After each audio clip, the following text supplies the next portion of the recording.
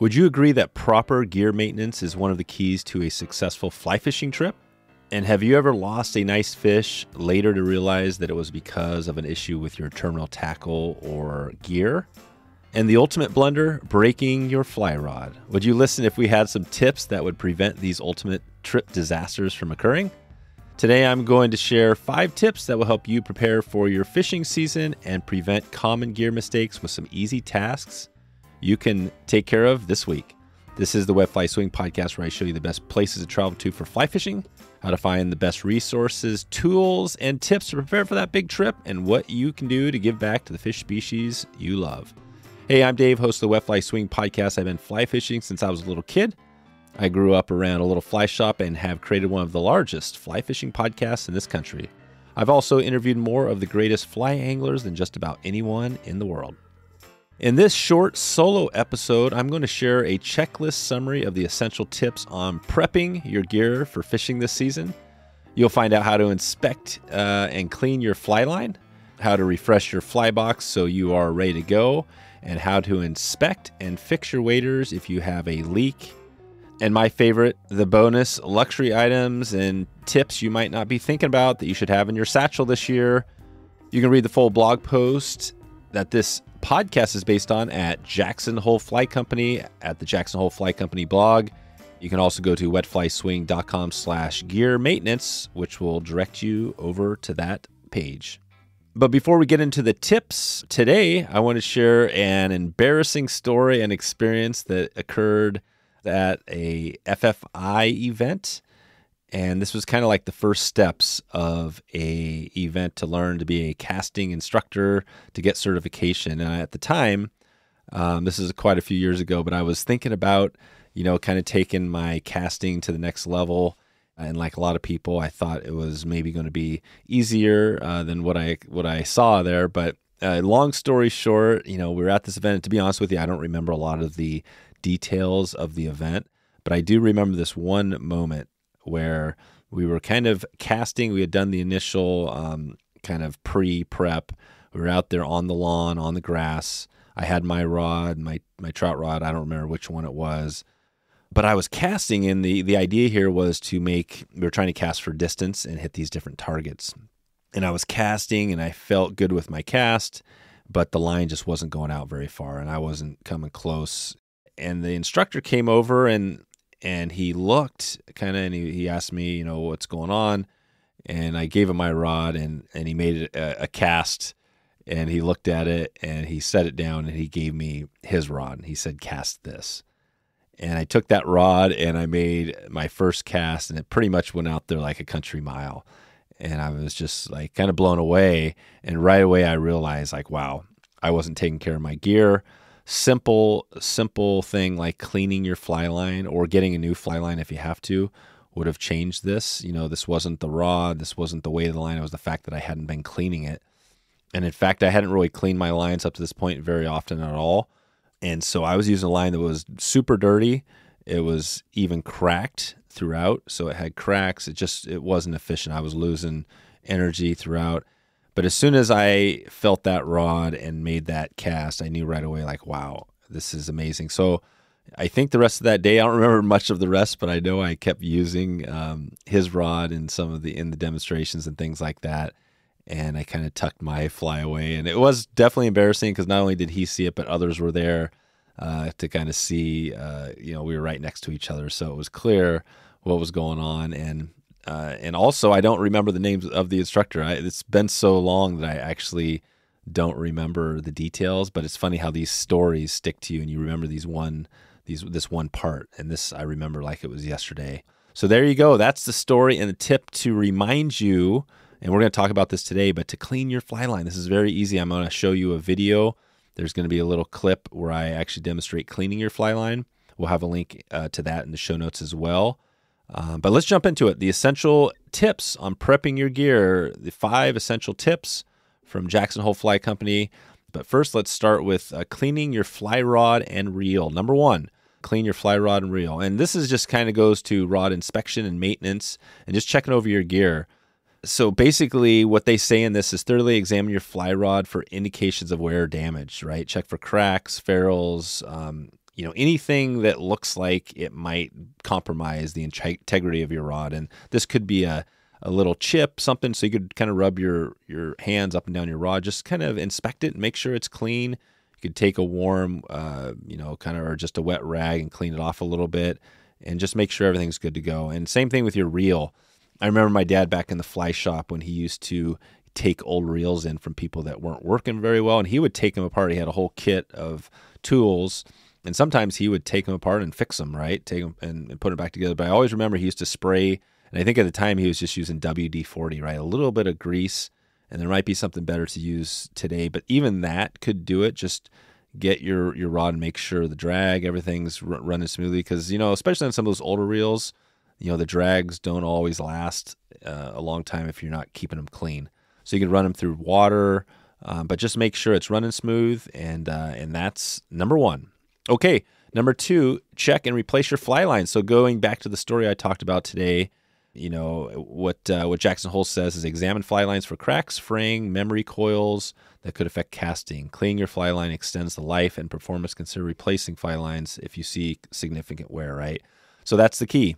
Check out your line. You could basically just run it through your hands, and if you feel cracks, things like that, you can tell right away if you might need to replace it. Hopefully, maybe you just need to clean it, and I'll put that link to how to clean your fly line from our YouTube channel. Really simple. Basically, you just get 2 buckets, one with some warm, lukewarm clean water, and one with some soap water, just really mild stuff, and you're basically just going to strip your line off in that bucket, run through a few steps, and that cleans it, and then you're good to go. And so clean and check your line, and then also backing, right? So they say verify strength and condition of your backing, beginning the season to replace these if needed. Same thing. So typically backing, depending on what you use, usually is pretty good. It sits on your reel. So like I said, check out that video. We'll put that in the show notes. All right, number 3. This is one of the fun ones.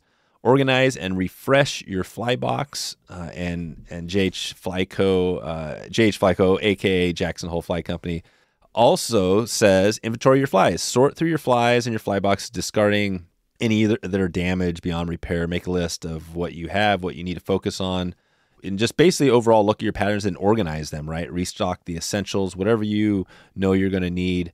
And this is kind of the fun part, because you can kind of dump out your flies, get them reorganized so you know exactly where everything is. So when you're on the water and you're fishing and you have a size 14 dry fly and you need a size 16 or 18, you know exactly where it is, right? And so this is kind of the fun part. So go in, reorganize all the flies, and add to your selection. And of course, Jackson Hole has flies that you can choose if you go to their website as well. All right, so let's go to number 4, and this is also a good one, a very important one, especially when it's cooler out. If you're wearing waders, inspect your gear for leaks, and this is boots and waders. So first thing they say, inspect for leaks, examine waders for leak areas, excessive wear. Small leaks can often be repaired with waterproof sealant. Significant damage can require more. I'm going to talk about this in a second. Basically, that's something. So looking for leaks and then boot care as well. Checking the condition of your boots, focusing on the soles and laces, ensure the soles have proper grip. And again, I've had this before when studs potentially could fall out of your boots, right? And if you're on the water and you need studs and they're not there, that can be a slippery and actually can be a dangerous day. I was recently on the water where I had some boots that happened to, and I really had a hard time wading because I just didn't have proper gear. So again, just a reminder that this happens to everybody, and to check that. But here's the tip on patching your waders. If you have some small pinholes, things like that. Of course, if you have a big hole or tear, you have to do some other things. But if you want to find a hole, this is the easy tip. Just get some alcohol, like kind of rubbing alcohol, and get in a little spray bottle. And if you kind of know where your waders were leaking, maybe the season before, typically in the knees or lower down, you can kind of go to that spot, turn your waders inside out, and then spray them with the alcohol, and it'll turn kind of a darker color, and you'll see it. So you want to dry off the waders and then spray them with this alcohol. And if you don't know, you can just turn them inside out and just spray a light mist over the entire wader. Spray it, or at least the areas where you think definitely get the most wear, and see what happens. If these are little pinholes or abrasions, you can fix these, like we said, with some Aqua Seal or some kind of fabric patching kit that work. If it's small, a little Aqua Seal, something like that works really well. Okay, and number 5, this is essential. So this is some of the basics. Again, just going back to the stuff you should be checking: your vests, slings, and packs. Before heading out, scrutinize the gear that you use. Pay special attention to zippers, snaps, and Velcro connectors. These are the first to show wear and can lead to equipment loss if they fail. Consider replacing worn components. So there you go. So if your zippers, things like that, are broken, right, you don't want that to happen and lose some fly boxes in the water or gear. Essential tools: a well-prepared fly fisher's kit, including essential tools like nippers, a leader, straightener, floatant, forceps, hook removal, strike indicators, all this stuff. So you want to go through your vest and just basically lay it all out, empty it out, shake off all the dirt that's down the bottom in your sling or vest or pack, and just start from scratch with everything and make a list and make sure you got enough fly floating, all that stuff, because what's going to happen is you're going to be on the water. If you don't have enough, or you don't have the split shot or something, you might not have that opportunity to catch that nice fish. All right, so from Jackson Hole, we are still going here. We got a couple more of these essential apparel and protection. Spring weather can be unpredictable, they say, so pack layers, adapt to the changing conditions. Don't forget to wear UV protection and a JH Flyco hat for shade. Build a backup kit. This is always a good tip as well. They say assemble a backup with extras like spools, strike indicators, other things that might wear out. Leader is a good one. If you're down to a little bit of your end of 3 pound or 5X or whatever leader, having an extra spool or having extra of everything in your box is a good idea to have to bring on. So I like to have backups of everything if I can, batteries, you name it. And they end with a first aid kit, which is always critical on a kit. You never know when something crazy will happen, and a first aid kit will be necessary. All right, and we are going to wrap this up with some bonus miscellaneous essentials. So licenses and regulations, of course. Don't forget your license. Just a reminder, research and adapt. They say learn about the insect life and patterns, stay updated on stream conditions. So again, we have a podcast episode here with hundreds and hundreds of episodes of information that you can dig into on all this, entomology, whatever you need, and I'm here to help as well. And finally, I love that they ended with practice casting. And they say it's been a while since you've cast a fly line, spent some time practicing your casting technique. This can help shake off any rust and improve your accuracy and presentation on the water. Boom. I love that that Jackson Hole Fly Company ended with practice casting. We've been talking a lot about that. In fact, we've had our kind of 5 essential tips that I've heard most from many of our guests, our greatest guests we've had on. And they say, practice casting. This can be before you're on the water, and should be actually. If you're rusty, if you haven't been out there, get in your yard, put a little piece of yarn on the end instead of a fly, tie it on there, and just practice casting, getting comfortable with your cast again. If you want to put some hoops out there, and if you look at the best of the best casters that are out there, the fly casters, they're all practicing a lot. And I would say probably many of them are practicing as much as they're fishing, right? So just realize that's what, if you want to get really good at this, you want to practice. The more you practice, the better you're going to get. So that's it. All right, so I'm going to leave that right there, the essential gear maintenance checklist. You can head over to wetflyswing.com/gear maintenance right now. Gear maintenance will get you there, and you can see this full blog post that Jackson Hole Fly Company put together and goes into some more depth on the details on what I talked about here. I will also put some links in the show notes of this podcast episode for the video I talked about, to clean your line, so you can take a look at that. And there will also be a link to this Jackson Hole article. I think right now the call to action is, if you only take away one item today, just implement one of these. I would love to hear if you've implemented all of these before you get out. But especially if you're new, just try one of these, right? If you have a rod, right? If you haven't practiced casting, if you haven't checked your line, just do one of these right now and get your gear ready for the season. And then you can prepare as you go. And you're going to have more success. And definitely when you get that big fish on the line, and it's that fish of a lifetime, and it's reeling out line, you don't have to worry about your leader, your fly line, your rod, your reel, anything seizing up or breaking, because you checked it.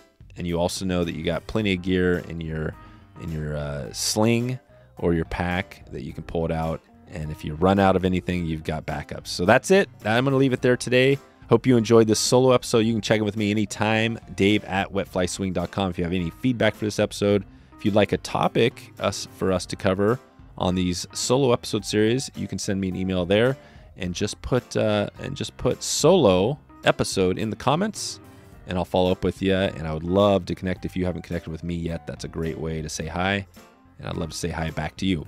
That's it for today's solo session. Hope you enjoyed this one, and I hope you have a great morning, great afternoon, or great evening, wherever in the world you are. And I look forward to catching you on that next episode.